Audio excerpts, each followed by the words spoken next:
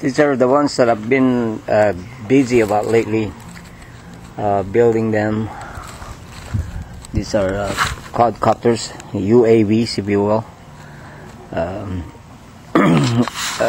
This one has a camera, wireless camera downlink to it, that you can see what you are, like if you were sitting on top of the model. And this is the video goggles that you put on, and it has an antenna also, same as this one. That is the transmitter down there, and that's the antenna. And this is the receiver and goggles. You can view what the copter is seeing up there while you're flying, supposedly. Now I haven't tried it yet because it's a little bit scary, you know, to fly without looking at the model. This is the second one. It's still on testing. I'm gonna go and test it out outside, out in the field. So those are the controllers that I have, and that right there is a monitor. Or also the same thing, watching what the model is seeing up there.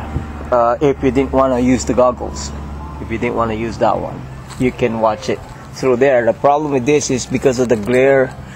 You see the mirror finish there. It kind of, you know, like you can see now. I can see an image of a car over there. That kind of like gives me a little bit of a,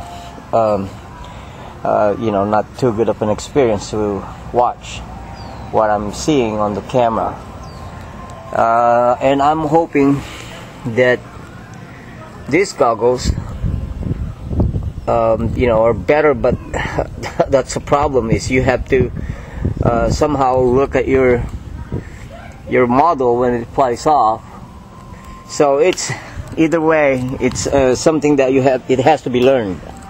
So I'm now again, after I learned how to fly helicopters and airplanes, I'm now again back to zero on these things. I have to start from learning from the beginning again.